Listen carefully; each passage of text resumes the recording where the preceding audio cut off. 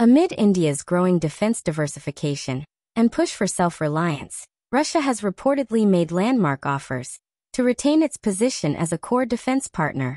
In response to India's expanding ties with the US, France, and Germany, and major investments in indigenous platforms, like the Tejas and AMCA, Moscow proposed joint production of the Su-34 stealth fighter, possible Tu-160 bomber acquisition, S-500 air defense systems, and upgrades to Kilo-class submarines with caliber missiles. These offers include deep technology transfers and local manufacturing. While promising, India's decision must weigh the benefits against risks like U.S. sanctions under COTSA and Russia's delivery reliability. The proposals reflect Russia's strategic urgency to counter India's evolving procurement strategy amid shifting global dynamics and reinforce their historic military partnership.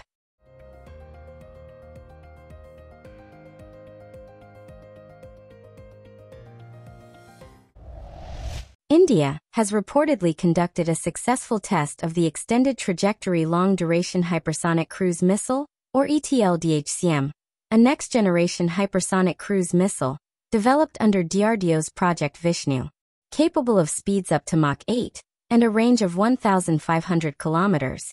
The missile significantly surpasses the current BrahMos in both reach and velocity.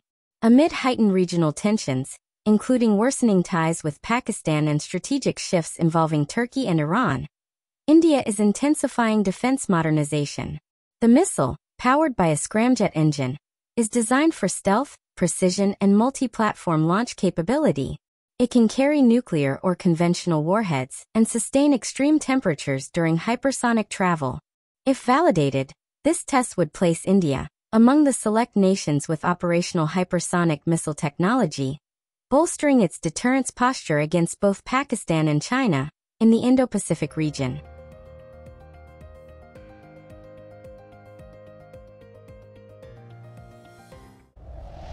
India's Indigenous Mounted Gun System, MGS, developed by DRDO and Kalyani Strategic Systems Limited, is entering its final optimization phase to reduce its weight below 30 tons, critical for deployment in challenging terrains.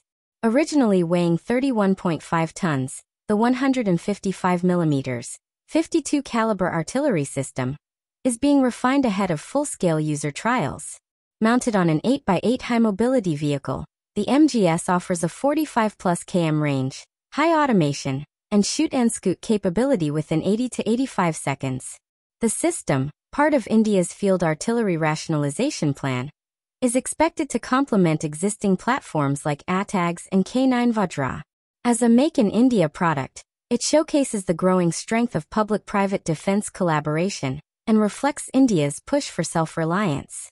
The upcoming trials will determine its induction into the Indian Army's modernized artillery force.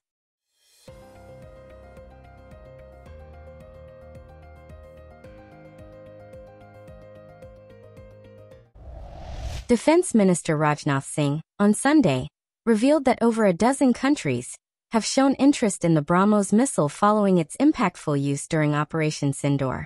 He stated that a new BrahMos airspace integration and testing facility has been inaugurated in Lucknow, which will now serve as a hub for missile exports and domestic defense self-reliance.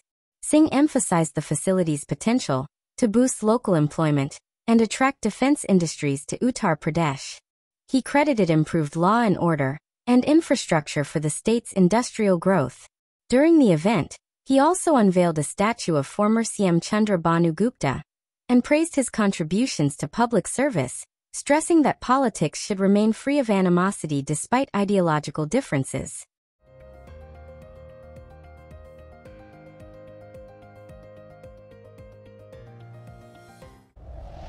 On July 14, Northern Army Commander Lieutenant General Pratik Sharma, accompanied by top commanders Lieutenant Gen P.K. Mishra and Major General Kaushik Mukherjee, visited Bhimber Gali Brigade and JNK's Punch to assess operational preparedness and threat response. The visit, part of ongoing reviews across Pir Punjal forward areas, focused on boosting troop morale and ensuring dominance amid rising cross-border threats. Bhimber Gali, once struck by Pakistani artillery during Operation Sindoor in May, lies in a region increasingly targeted by terrorist ambushes, most notably the April 2023 attack that killed 5 soldiers. Once militancy-free, Rajuripunch has become a terror hotspot, with 50 militants currently active, 80% reportedly Pakistan-based. Forested terrain in Poonch, Doda, Kishtwar, and Udhmapur continues to provide cover to infiltrators, prompting enhanced counterinfiltration deployments across the region.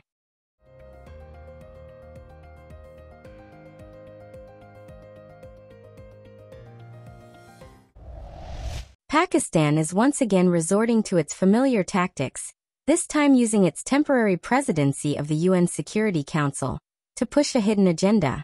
As it nears the end of its term, Pakistan plans to host an open debate on the peaceful resolution of global disputes. While the topic appears neutral, India's diplomatic circles see through it. Pakistan is expected to table a resolution under Chapter 6 of the UN Charter, subtly aimed at reintroducing the Kashmir issue without directly naming it, thus avoiding potential vetoes. With the US, France, the UK, and Russia backing India, any explicit mention of Kashmir would fail. India maintains that Jammu and Kashmir is its internal matter, resolvable only through bilateral talks. As always, Pakistan's ploy is likely to be exposed, with India's firm foreign policy countering its falsehoods and propaganda on the global stage.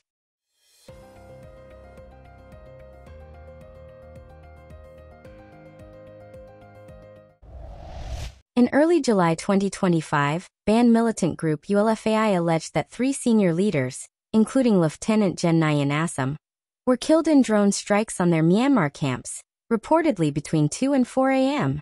The group blamed the Indian Army for attacks stretching from Longwa, Nagaland, to Pangsai Pass, Arunachal, claiming 19 dead and 19 injured, and citing the use of Israeli and French drones. Notably, India is not known to operate French UAVs. During a second strike at Nayan Assam's funeral, 2 more leaders, Brigadier Ganesh Assam and Colonel Pradeep Assam, were allegedly killed. ULFA-I vowed retaliation.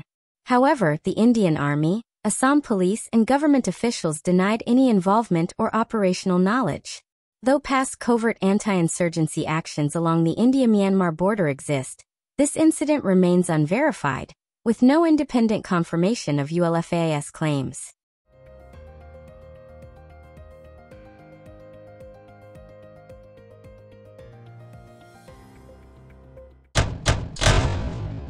India's ambitious upgrade of the Su-30 electronic warfare suite marks a decisive move to counter evolving regional threats and modernize its frontline fighter fleet. The Defense Research and Development Organization, DRDO, through its Combat Aircraft Systems Development and Integration Center, CASTIC, is spearheading the development of advanced EW simulators and systems critical to future-proofing the Su-30 under the Rs 65,000 crore Super Sukhoi program. The indigenous EW suite, featuring radar warning receivers, electronic support and countermeasure systems, and the cutting-edge gallium nitride-based Virupaksha ESA radar, is being tailored to enhance survivability against adversaries like China's J-20 and Pakistan's F-16 Block 70. CASTIC's efforts also include advanced mission computers, simulator-based testing, and integration platforms to ensure precision and performance. Key milestones include simulator development by 2024 to 25, lab integration tests in 2026, and full operational deployment by 2028. The program aims to boost indigenous content to 78%, reduce foreign dependence, and elevate India's capability in electromagnetic warfare. The initiative is not just a technological revamp but a strategic shift, positioning India to maintain aerial dominance while laying the groundwork for future assets like AMCA and AI-powered loyal wingman drones.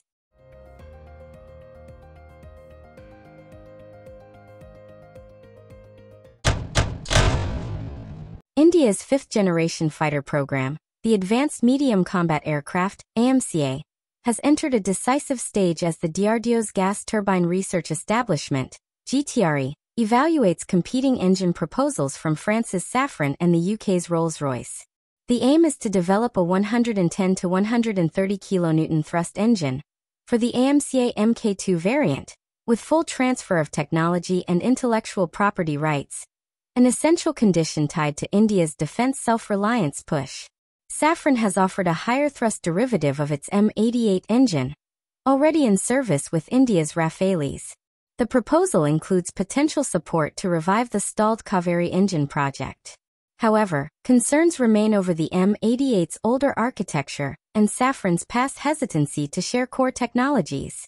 In contrast, Rolls-Royce has proposed a completely new engine built on sixth-generation technologies, like variable cycle engine systems.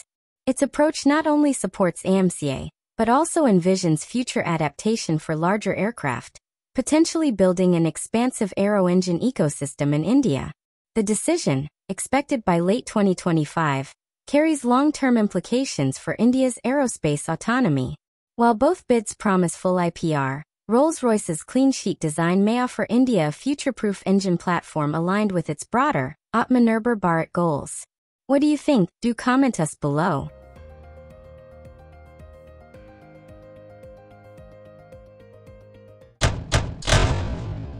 Amid India's ongoing efforts to modernize its combat aircraft fleet, Russian state media has begun promoting the Sukhoi Su-34 fullback as a compelling option for the Indian Air Force's deep strike requirements. The campaign follows the Russian Aerospace Force's acceptance of a new batch of Su-34s in late 2024, reinforcing Moscow's confidence in the platform's operational relevance. The Su-34, derived from the Su-27 airframe like India's Su-30 MKI, is positioned as a cost-effective solution offering synergy with existing IF infrastructure. This compatibility could streamline logistics, training, and maintenance processes. With a two-person side-by-side cockpit designed for comfort during long missions, the aircraft addresses fatigue concerns during extended operations, especially over India's northern and maritime frontiers. Capable of carrying up to 8 tons of mixed weaponry, the Su-34 offers a combat radius of 1,100 kilometers and speeds up to Mach 1.8. Its terrain-following flight and SEAD capabilities have been battle-tested in Syria and Ukraine. Russia highlights these features, along with maritime strike proficiency and relatively low acquisition costs, as ideal for India's budget-conscious defense expansion. The offer ties into India's broader strategic needs in the Indian Ocean region and against fortified adversary airspaces.